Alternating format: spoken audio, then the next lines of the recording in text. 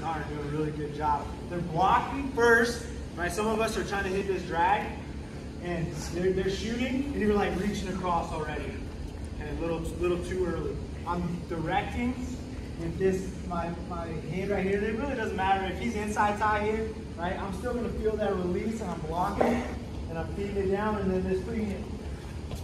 I'm going high, and I'm immediately getting into their body, okay? And again, it's this outside hand that's attacking. So I'm blocking and shooting here, high. Bring my hips in, right? And not even having to hit a knee, okay? So my hands and feet gotta be active. So I'm giving that ground, right? It's not immediately circling. I'm giving a little bit of ground. I'm blocking with my head and hands. I'm blocking. My feet are set right here. This hand's coming up.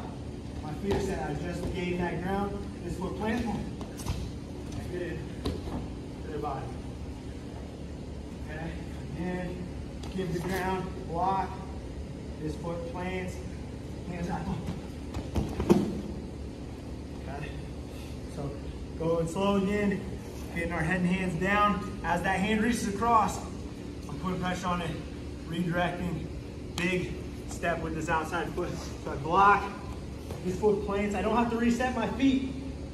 I'm going here. My ear to his hip, right? Not like this, ear to his hip, head up and in, going down that fence. 2, 1, 2.